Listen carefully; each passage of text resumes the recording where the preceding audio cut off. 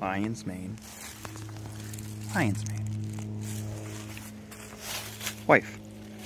Hello everybody. I'm going to be doing this video in two parts today. The first part, me and Summer were out 3 days ago. We didn't really find too much, so I didn't want to just make one video.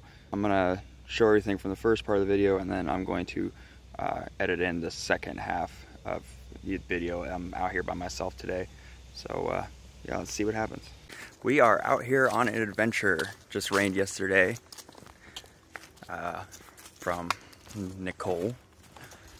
Definitely too soon for much of anything to start growing, but we did already find some fresh little baby lion's mane, and saw my old ones back there. I'm not familiar with what these are. I did get some good pictures. Some type of polypore, obviously. I might have found these before, but I don't remember if I did. But once I get some good service, I will look up what they are for sure and get in my book.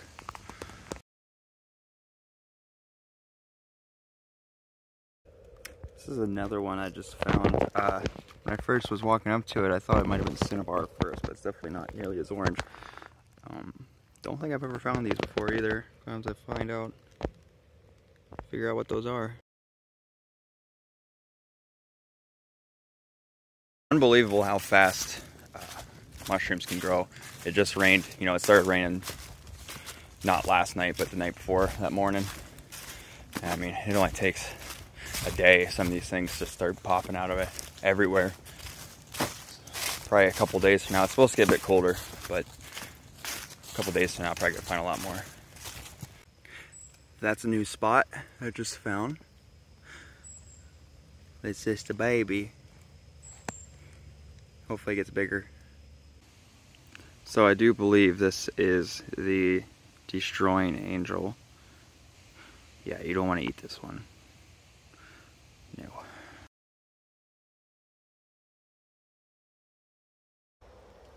Squirrel.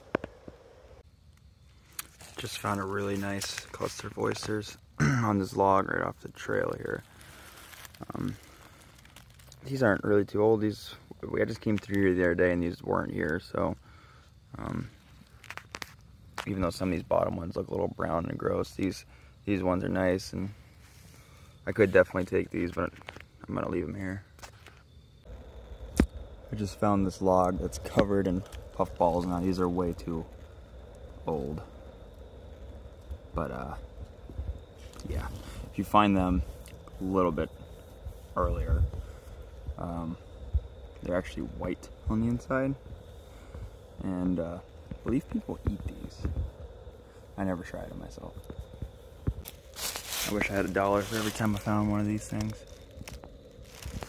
There's a cool log over there though that might have stuff on it. Yeah, not really. This is a new one to me. Almost stepped on this little guy. I didn't really see him. He's got a couple little friends hiding. Don't look too good. But yeah, it's a little cluster of them hiding in the leaves. I'm not sure what this is. I might have found these before, but I'll have to go back and look. This is another one I'm not really sure of. Not sure if this is some type of brittle stem. Found them on these logs. I'm only picking these mushrooms because I need to get pictures of their underside so I can go back and try to figure out what these are. But I don't think I've seen these before. So I was able to stop and look up what these were. And I'm not saying I never found these before, but for the longest time I didn't mess with little brown mushrooms. But apparently these are, from what I understand, what I found, are funeral bells. These are deadly toxic mushrooms. I've never cataloged them before. Like I said, I don't really mess with little brown ones. If you're new to foraging, I recommend you don't mess with little brown mushrooms. Yeah, don't eat these. And these other ones I found, these ones I have found before. These are scarlet hoods, old scarlet hoods. So they're a little bit yellow, they lost their reddish, but I have found these before when they're younger. They're a lot more red. So that's why I thought they looked familiar, but yeah, that's what they are, scarlet hood.